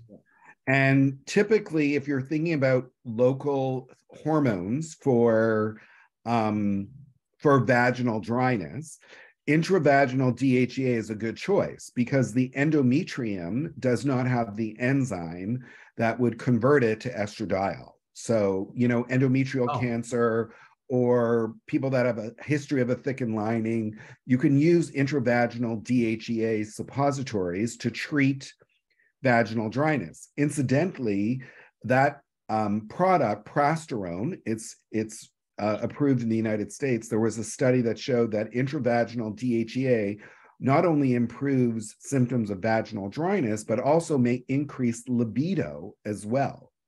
Good. And what is the dose in these ovules that they give? What is the dose? It's 6.5 milligrams, and it's nightly, every single night. So it's not a high amount, and that's enough to decrease vaginal dryness. And yes. They also do it, I think, with oxytocin, but there the dose is much higher. It's 600 international units. And I think that is something like 1,000 micrograms. So it's 1 milligram. No, it's not so much. But anyway, for oxytocin, it's a lot. Okay, can oxytocin lead to premature ejaculation? I have a double answer there, but maybe you can answer that. Really, I would defer to you. I use more oxytocin in women than I do with men, although men certainly appreciate it. And I'm using it not in very high doses. So oxytocin is very potent to improve ejaculation in men. I had a man who couldn't have an ejaculation during 5 years. He could have sex, erections, no problem, but no ejaculation. And when I gave him oxytocin, and the dose was 2 times 5 international units per day, he said he had 8 times on 10 intercourses ejaculations. So it dramatically improved him and gave him again. Now, for premature ejaculation, there are 2 types of premature ejaculation in my experience in patients, in men. First, the men who cannot hold an erection very tightly. And so he has to hurry to get an erection and an ejaculation. And so he has premature ejaculation just because he's afraid of not holding his erections. And then you have the person who really has too much erections, too easy erections, and too easy ejaculations, maybe because of a psychological disorder or because he's overdosed in oxytocin. So you need to be careful, but I didn't find that oxytocin increases premature ejaculation in my patient. I never had a patient complaining of that on oxytocin. So I think it's very safe, and but in order to treat premature ejaculation, you need to make the man having better erections, that he doesn't have to hurry throughout the process. And otherwise, you probably know this, there is also, they give sometimes those SSRIs like Cipralex that delays erection if there's no other possibility. But I just showed a slide that if you give testosterone to these men with premature ejaculation, they have 5 times more delay before they get ejaculation. So there are a lot of solutions that help, but it's often several factors. Here's a question. Apparently there was an assistance on that. After breast cancer, chemo and radiotherapy, hormone dependent, and tamoxifen, is DHEA recommended? What will your reaction be as a gynecologist? It depends what you're using the DHEA for. DHEA intravaginally for vaginal dryness and for improved libido, certainly you can use it. Okay, good. I wouldn't give at that point, I wouldn't give oral DHEA at that moment. I would try supplementing vaginal suppositories first and foremost and see where that falls. Okay. There's also the possibility of giving 7 DHEA. And then you need also to face some facts is that these patients may need female hormones because 13 on the 14 studies that I checked where female hormones were given after breast cancer decreased the recurrence. Most of them decreased the recurrence and decreased the mortality very much. And the most striking results where female hormone were given in hormone-dependent cancer. These are cancers are actually tumors that have a lot of receptors of estrogens and progesterone, so they're not very cancerous. They're still almost normal tissue, and that's why they have a lot of receptors, and they actually are less dangerous cancers. And in those cancers, you have a 70% decrease in one of the studies of recurrence of breast cancer. Yeah. And decrease of that still remains controversial. I mean, I certainly have some women on that. It still is in the US still very controversial if you have even estrogen receptor positive and progesterone receptor positive hormones. And don't forget, 50% of tumors are androgen receptor positive as well, to give them back systemic hormones. I mean, very controversial. I certainly have a group of women who are on it. We tend to choose different types of products. You know, if you look at the SERMs, or selective estrogen receptor modulators, like things like Premarin, which is it really turns breast cells off. So we do have a lot of women who are on that as well. So conjugated equine estrogen, which is really a combination of a SERM, which is really a negative, it turns breast cells off. So if you want to use an estrogen, that one would be the choice. But again, I would caution, it's still very a very touchy subject about replacing hormones in somebody who has an estrogen dependent hormone. You need to keep your license as a doctor. Yeah. But the fact is that there's a lot of science that you can do a lot for these patients. And what we do is we give a lot of nutritional supplements that are protective. And then if we give female hormones, we always start with lower doses of estrogens. We do it very safely, and we make them sign in informed consent form where they get all the information. But up to now, it always has been very, very safe, actually. But it has to be, like you say, personalized. Every treatment has to be personalized, not only to the hormone situation of the patient, but also partially taking into account the anxieties of the patient.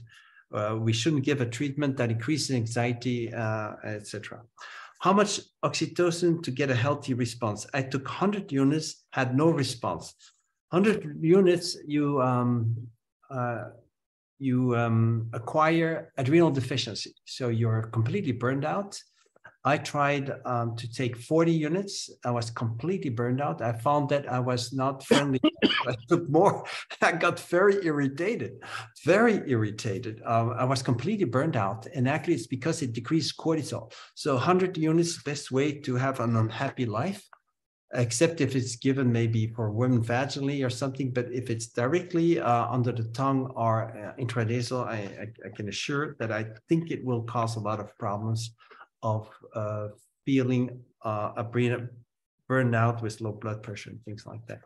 Yeah, and again, I think it's important to recognize that everybody's response is different, right? Yes, that's so true. It's better to start slow and increase than go high and have a problem. And I've had women who respond at 10 or 20 as well. Yeah. Then there's also something special is that you need time for the efficacy to come. Like I showed for DHA, you need to really have optimal effects 6 months for efficacy. And I think for oxytocin that you need more than a day or a week or 2 weeks, or etc. So for example, some patients have no efficacy the first month, and then the second month they start to have efficacy by taking it daily.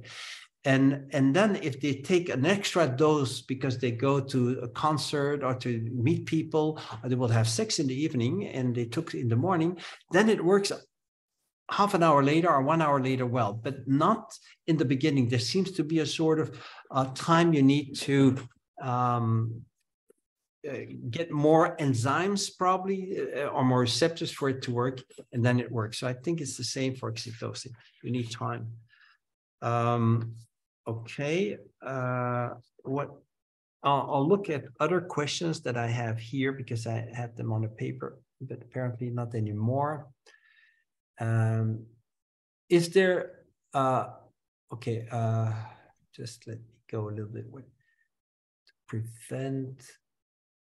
Here's a question in French. DHA is known to accelerate the hair loss. Shouldn't we avoid it because it has that effect? What would you think? The way I give dihydrotestosterone is just by giving testosterone, it converts to dihydro, and that's the way. So I don't think we have to avoid it. We have to avoid excess levels of dihydrotestosterone. And again, you want to go slow and monitor. That's what my opinion would be. Go slow and monitor. And I tend to not see that kind of issue, hair loss, hair gain, because I tend to go slow to kind of gauge how people are going to respond rather than go high and back off. Because once you go high and you back off, they're already very upset and they're not, they've lost confidence. Yeah, I think that's really the way to go. What are the right levels of progesterone for postmenopausal women? I typically don't measure progesterone levels at all because the only time I'm replacing progesterone is if someone is on estrogen and has a uterus because of some of the negative adverse effects that you have mentioned. So I'm typically not measuring it.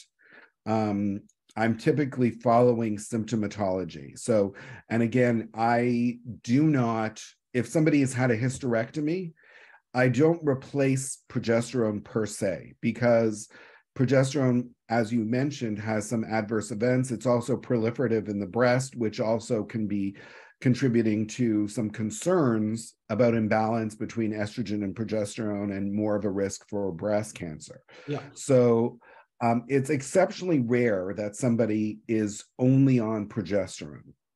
Okay. For me. I may give two answers here. First, the values of progesterone for the menopause, there's a reference values that is anyway too low. It doesn't correspond to anything. If you give a progesterone treatment, on average, it's 100 milligrams of micronized progesterone. You generally have higher values than the reference values for postmenopausal women, so it should be higher. But it's true that the progesterone has not a strong binding to its transporting protein in blood, that is transcortin.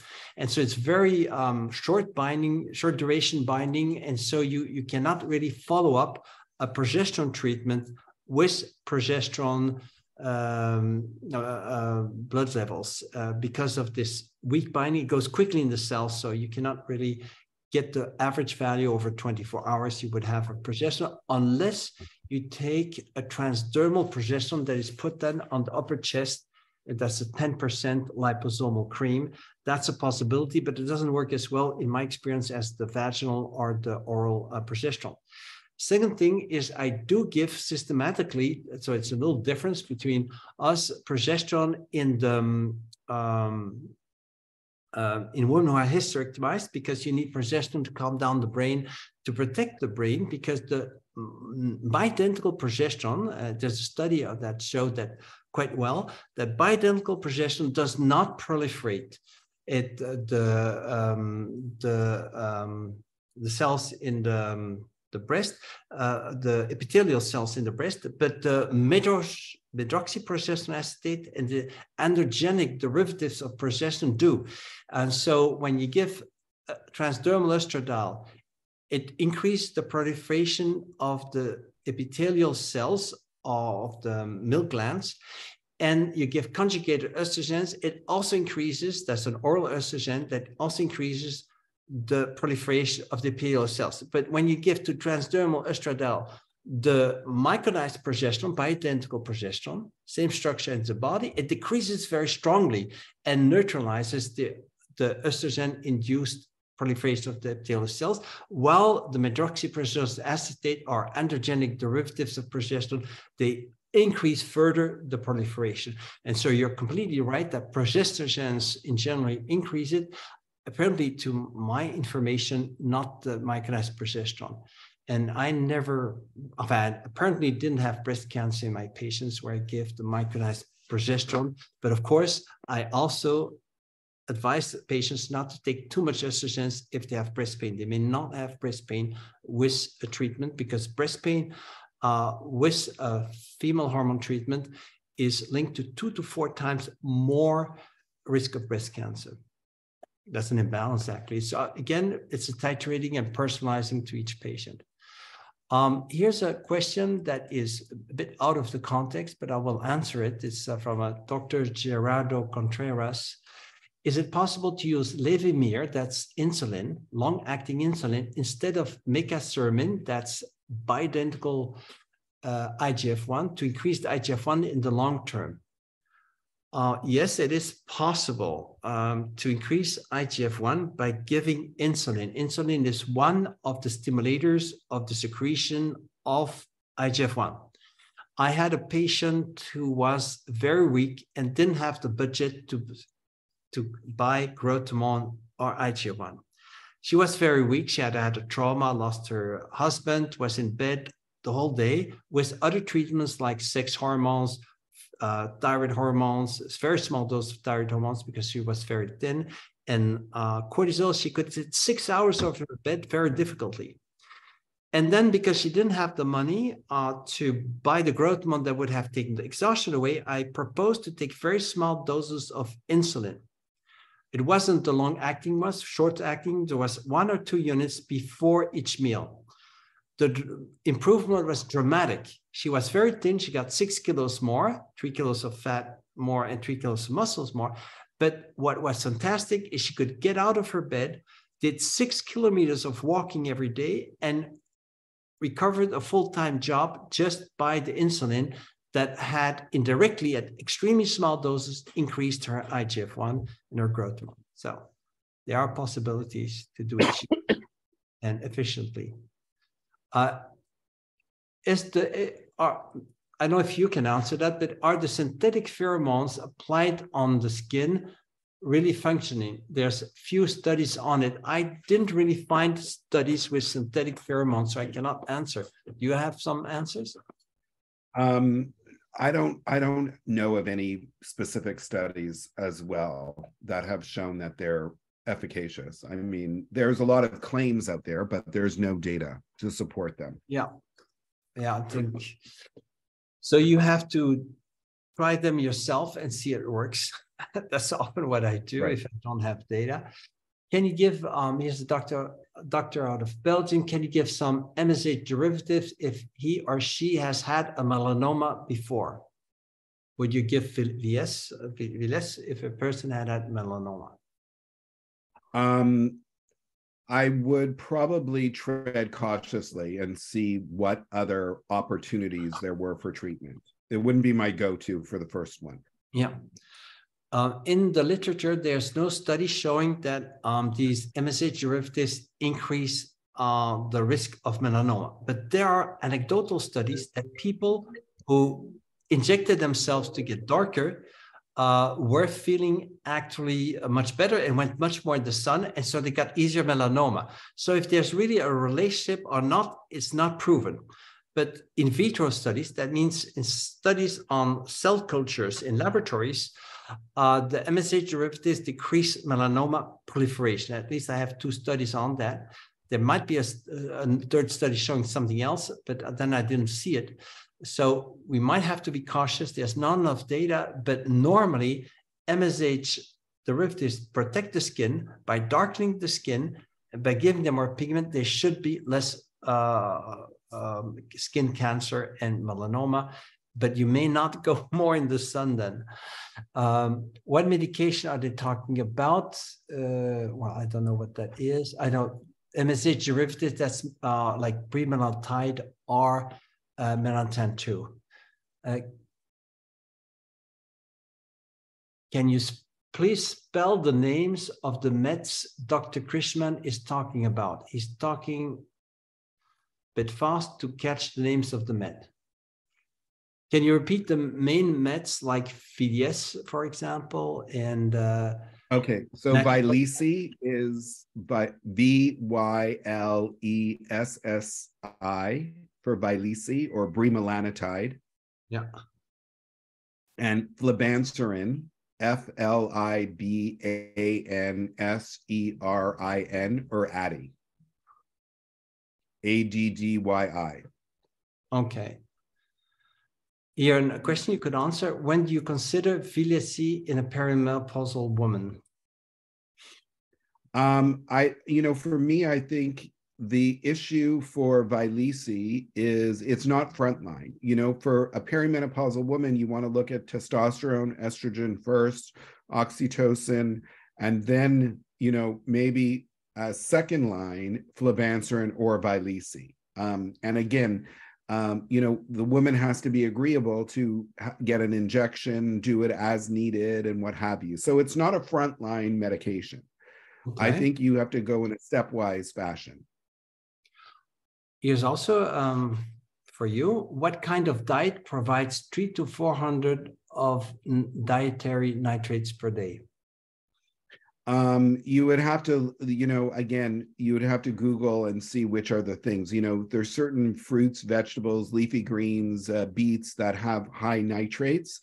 But again, it's relatively challenging to get the amount of nitrates from your diet. I advocate a Mediterranean diet. It's been studied. Mediterranean fruits, vegetables, not processed food, limiting alcohol. It's a cardioprotective diet as well. So I think that's a very important issue to remember. Okay, so you can Google the information. What is the effect of aromatase inhibitors on sexual function? So aromatase inhibitors like arimidex and anastrozole. Yeah, I think that's a very important issue. They block the conversion from testosterone to estrogen. In women, it's associated with severe bone issues, osteoporosis, osteopenia, severe vaginal dryness, loss of estrogen stores. Estrogen is next to non-existent. So you have a hypoestrogenic state, which really, kills the estrogen in a woman. For men, you may need it because you don't want their estrogen to get a little bit higher, so it's in very low doses. But for women, it's a prevention for, breast cancer recurrence. So you have symptoms of vaginal dryness, pain, reflex hypertonus. You have dyspareunia, lowered libido, changes in orgasm, intensity, and latency, and what have you. Okay. What is the name of the nitrate product that you would recommend? Is there a certain brand or what? I recommend Berkeley Life. That's the one that I have the most experience with. And it's available through a clinician. It's 2 tablets daily. And the thing that I like about it is that they do offer a test that you can put in your saliva and you can check to see where you are in terms of, are you replete or you're not replete. Okay. Maybe a last question for you, and then I'll have a last question for me is, I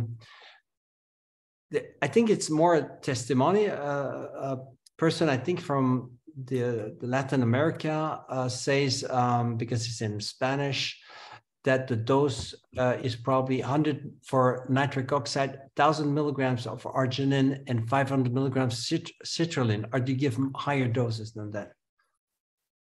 Well, I think the issue with the arginine and the citrulline is that as you age, your ability to transform those are precursors for nitric oxide. The ability to transform those is lessened. So, I think it is much better to just use the nitrates than use the precursors. Okay. Good. Then maybe last question, because we're getting now later. What's the dose for oxytocin for autism? This has to be personalized. I had children that were diagnosed oxytocin, small children, 3 years, 5 years. And usually the dose is like 1 or 2 international units sublingual oxytocin. Sublingual is a little bit more efficient than intranasal. But for more severe cases, they have receptor deficiency, and you might have to give higher dose. The doses that are given in the United States in studies are between 30 and 50 international units, but that's probably too much. That will probably give adrenal burnout. So I think you just have to have patience, make them take twice a day in the morning and before the supper oxytocin, and like 2 times 5 units or 2 times 10 units as a maximum. I would really take that max and just wait. And it takes 2 months or 3 months, but it will be better on the long run in my experience. But my experience, of course, is relatively limited. I don't have a lot of very autistic patients, but I would say more than 50% of my patients are on oxytocin. So I do have an experience with, let's say, patients with oxytocin-like symptoms like withdrawal and lack of sociability and things like that. Okay, I think there's so many questions. There's a double more questions still waiting, but we have to make a term. Everybody's getting also a little tired, I think. Michael, Dr. Krishman, I really thank you. I think you're been very, very interesting, and I've learned a lot of different things. So I like that. And I thank you, and I hope we'll be able to cooperate also in the future more. And I thank you. Thank you so much for having me. I just want to give you thank the audience that we have had more than 2,379 prescriptions. There was a quarter of an hour before it started, and we have 83 nationalities. The most important ones is France. It's translated into France. United States is number 2. With 345 physicians. Philippines is number 3, 272. Belgium, number 4, 243. Mexico, 186. And then Ukraine is number 6 with 88. And then you have a lot of other nationalities, Italy, Spain, and Argentina, Brazil, and things. So thank you for the audience of being there, and hope to see you soon. Bye-bye. Thank you. Great. Thank you so much. And thank you, Michael. Bye-bye. Thank you. Take care. Bye-bye. Take care. All right. End it. Well, now.